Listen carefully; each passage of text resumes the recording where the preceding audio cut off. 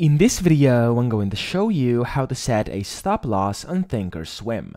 Now, the first thing you want to do, you want to open up ThinkorSwim, the desktop app, and then up here, you want to go to Trade, so it's going to be the Trade column over here, and then you want to go to All Products, or of course, whatever you want to trade. So for me, I'm going to go to All Products, and I'm going to search for example, NVIDIA, okay? So of course, you can do whatever you want. This is just for this tutorial. I'm going to click on the NVIDIA one, and then over here, I'm going to, of course, open up different things. Over here, there we go, and then here under underlying is basically where you can place your purchases. If you want to actually set a stop loss, go ahead and where it says ask over here, make sure you right click on, of course, when you cover over this, it's gonna say buy, so you want to right click on that. And then over here, you want to go to buy custom.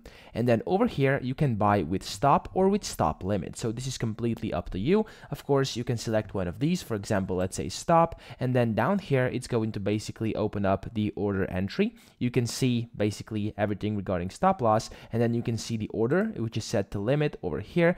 And you can then, of course, set it to stop or stop limit as well. So this is completely up to you. And then the sell one as well, you can do stop or stop limit. So if you do stop limit, of course, it's going to look a bit different. You're going to have to specify it, but for the stop, it's okay. As you can see, like it is, there we go.